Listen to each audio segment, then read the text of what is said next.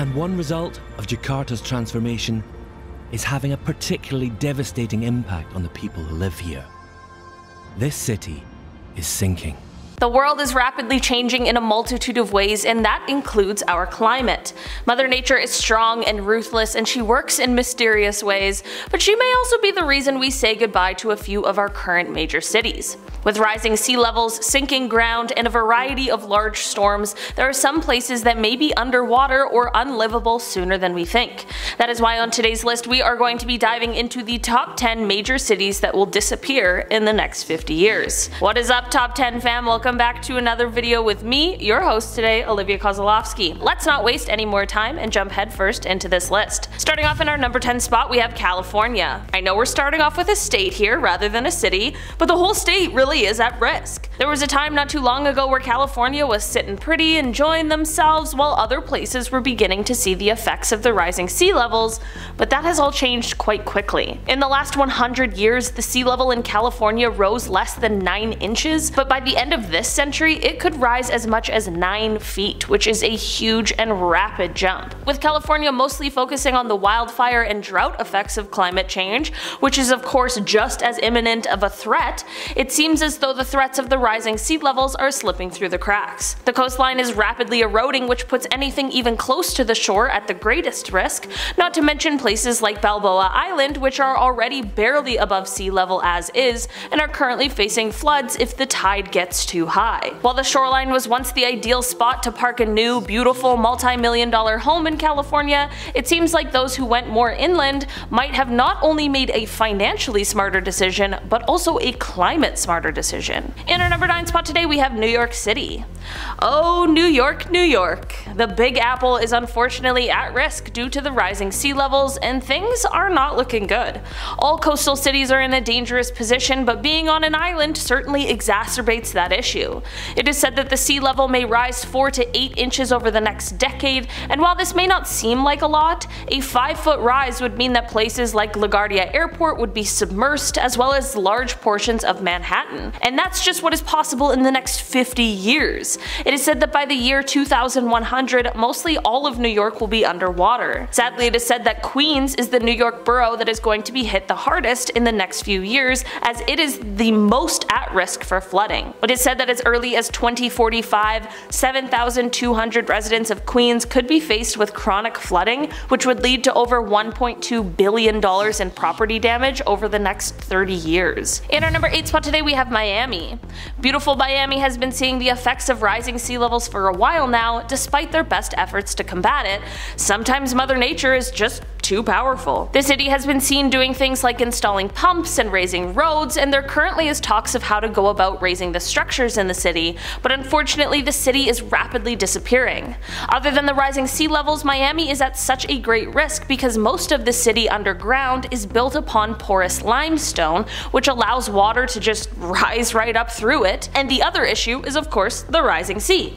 It is said that Miami might see a water rise of somewhere from 10 to 30 feet by the end of the century, and it is also said that there is virtually no scenario where Miami will exist at the end of the century. That sure is grim. In our number 7 spot today, we have New Orleans. A NASA study found that New Orleans was sinking at a rate of around 2 inches per year. This may not seem like a lot, but it would be a lot to see a 2-inch change every decade, so considering this is every year, it is not a good situation. In fact, some parts of the city are already 15 feet below sea level.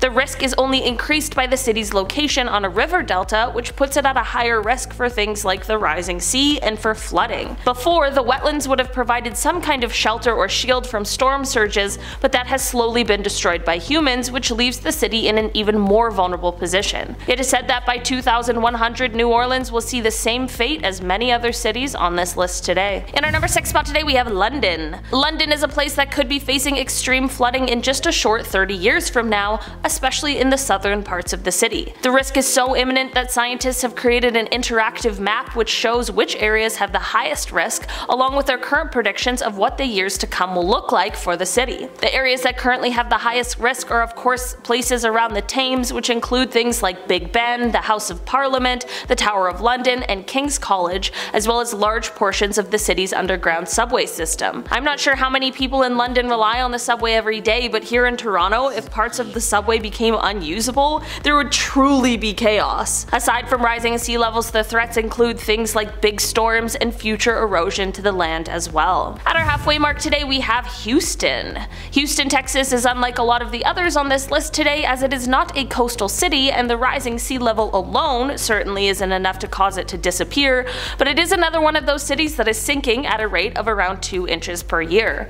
The main reason for this is due to excessive groundwater pumping. This process leads to a change in pressure and volume, which in turn causes the land to sink. The sinking land only makes the city more susceptible to flooding, similar to what was experienced during Hurricane Harvey. Unfortunately, scientists are also only expecting an increase in storms and hurricanes, and that, coupled with the sinking land, is a perfectly horrible recipe for the city to be underwater sooner rather than later. In our number 4 spot today, we have Honolulu. This popular Hawaiian destination spot is one of the most at-risk places of being submerged in water due to the rising sea levels. Honolulu is the capital of the Hawaiian state, and I mean, considering the entire state is made up of islands, all of Hawaii really is at stake here.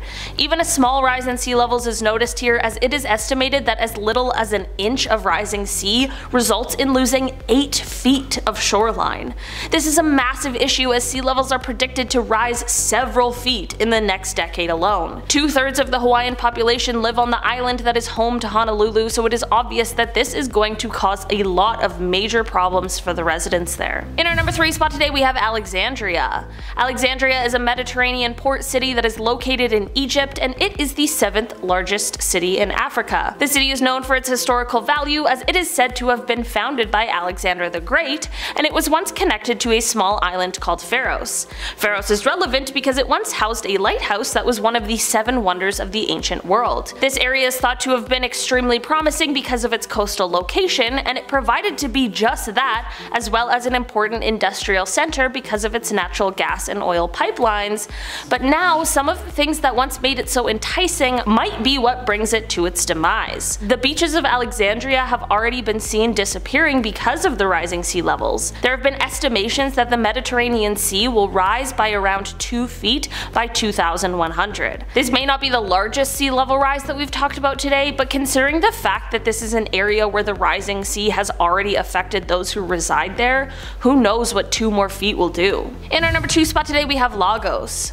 Lagos, Nigeria is the home to over 24 million people, and it is also one of the most at-risk places due to the rising sea levels. The streets of the city are already often flooded, and the issue is only predicted to get worse. Because of climate change, the city is expected to see less rainfall overall, but more intense storms when it does rain, which is a major cause for concern, especially when coupled with the eroding coastline and rising seas. In a 2012 study from the University of Plymouth, it was said that a rising sea level of only 3 feet would have catastrophic effects on this region. This is a huge issue because global sea levels are expected to rise by at least 4 feet by the end of the century, which means that the issues Lagos is currently facing are only going to get worse if something isn't done, and fast. In our number 1 spot today, we have Venice.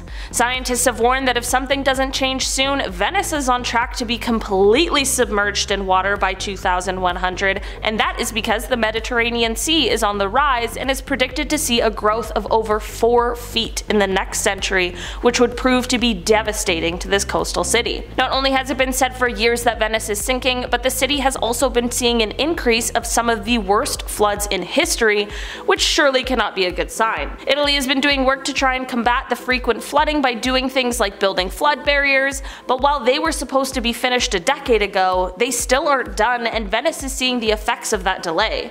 Not only is the city and its residents at risk, but the historical architecture of the city is also facing some troubles even now. During the worst time in the city for flooding, the water can sometimes be seen as high as 4 feet, which has left the city no choice but to build catwalks so that people can still get around the city without having to swim to work. Alright guys, that has been our list for today. Thank you so much for checking it out. Make sure you hit that thumbs up button if you enjoyed the video today, and don't forget to subscribe. Leave me a little comment down below, and maybe you'll be featured in a comment shout out portion that's to come in a later video.